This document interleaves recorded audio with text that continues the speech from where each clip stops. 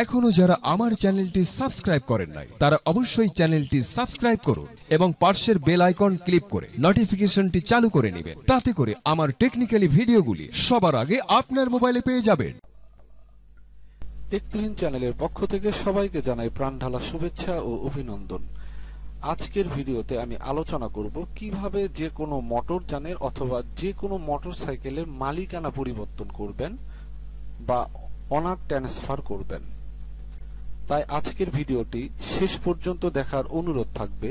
যদি আজকের ভিডিওটি আপনারা শেষ পর্যন্ত দেখেন তাহলে অবশ্যই জানতে পারবেন যে কোনো মোটরসাইকেলের মালিকানা পরিবর্তনের জন্য কত টাকা ফি জমা দিতে হয়, টাকাটি আপনি কোন ব্যাংকে জমা দিবেন এবং কোন ফরমের মাধ্যমে জমা দিবেন, মালিকানা বদলির জন্য কোন কোন ফরমের প্রয়োজন হয় এবং ফরমগুলি আপনি কিভাবে পূরণ করবেন। চলুন তাহলে ভিডিওটি শুরু করা যাক।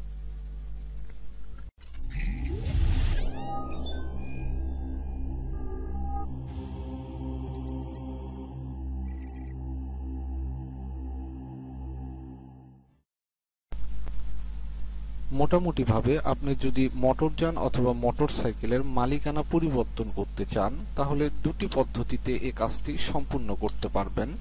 প্রথমটি হচ্ছে একটি সাধারণ এফিডেভিটের মাধ্যমে, যে এফিডেভিটের নাম হবে ক্রয়ের এফিডেভিট। আপনি যদি এই 1 নাম্বার পদ্ধতি অর্থাৎ ক্রয়ের এফিডেভিটের মাধ্যমে মালিকানা পরিবর্তন করেন বা গাড়িটি কিনে নেন বা মোটরসাইকেলটি কিনে নেন, তাহলে আপনার গাড়ির কাগজে আপনার মালিক অর্থাৎ যার থেকে আপনি গাড়িটি ক্রয় করলেন তার নাম থাকবে, কিন্তু এতে কোনো সমস্যা হবে না। ক্রয়ের এফিডেভিটের মাধ্যমে আপনি যদি আপনার মোটরসাইকেল অথবা মোটরযানের মালিকানা পরিবর্তন করতে চান তাহলে কিভাবে এই এফিডেভিটটি লিখবেন এটি আমার নিচের ডেসক্রিপশনে দেয়া আছে, সেখান থেকে দেখে নেবেন। দ্বিতীয় পদ্ধতি হচ্ছে বিআরটিএ কর্তৃক মালিকানা বদলি পদ্ধতির মাধ্যমে। আপনি যদি এই পদ্ধতির মাধ্যমে মালিকানা বদলি করেন তাহলে অবশ্যই আপনাকে নির্দিষ্ট পরিমাণের ফি জমা দিতে হবে এবং এর সঙ্গে লাগবে হচ্ছে ফর্ম টিটিও ও বিক্রির রসিদ, এবং আপনার লাগবে ক্রয়ের এফিডেভিট এবং মালিক মূল্যের এফিডেভিট। যাই হোক, আপনার নির্দিষ্ট পরিমাণের টাকা জমা দেওয়ার জন্য অনলাইন ফর্ম বা অ্যাসেসমেন্ট ফর্ম, এই ফর্মের মাধ্যমে আপনি নির্ধারিত টাকা জমা দিবেন। ফর্মটি কিভাবে আপনি পূরণ করবেন এবং কত টাকা জমা দিবেন সেটি আমি এখন দেখাবো। এই যে এই ফর্মের নাম হচ্ছে অ্যাসেসমেন্ট ফর্ম বা অনলাইন ফর্ম। আমি পূরণ করতেছি, আপনারা একটু লক্ষ্য করেন।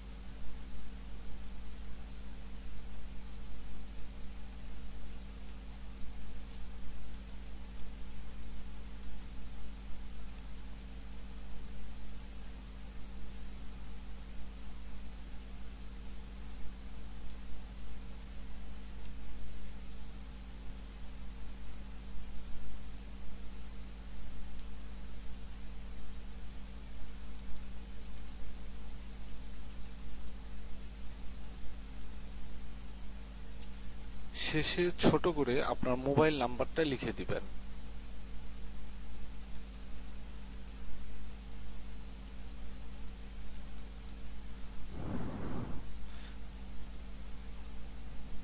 এখানে নাম, তারপর হচ্ছে পিতার নাম, তারপরে আপনার ঠিকানার শেষে আপনার মোবাইল নাম্বারটা লিখবেন।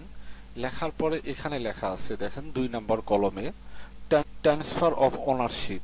এখানে এসে আপনি আপনার গাড়ি যদি 1 থেকে 100 সিসি পর্যন্ত হয় তাহলে আপনি জমা দিবেন হচ্ছে 2124 টাকা।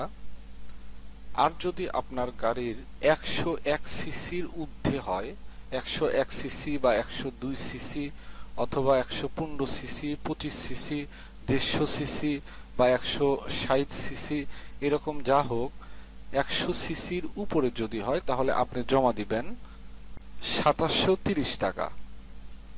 নির্ধারিত অ্যামাউন্টটা আপনি জমা দিবেন হচ্ছে এনআরবি ব্যাংক, ব্রাক ব্যাংক অথবা অনলাইনে জমা দিতে পারবেন।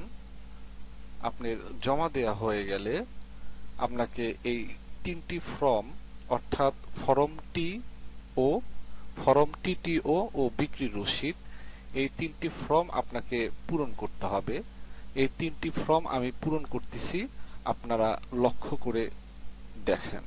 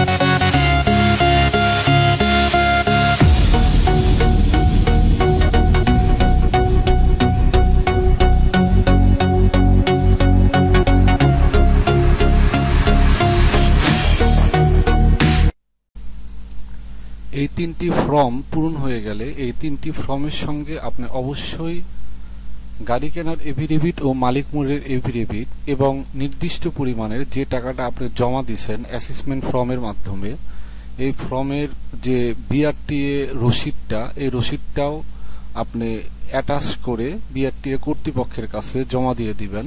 ইনশাল্লাহ আপনার গাড়ির মালিকানা পরিবর্তন হয়ে যাবে। আমার এই ভিডিও থেকে আপনি যদি নতুন কিছু শিখতে পারেন বা জানতে পারেন, অবশ্যই আমার এই ভিডিওতে একটি লাইক দিয়ে দিবেন এবং আমার চ্যানেলটি সাবস্ক্রাইব করবেন। সবাই ভালো থাকবেন। খোদা হাফেজ।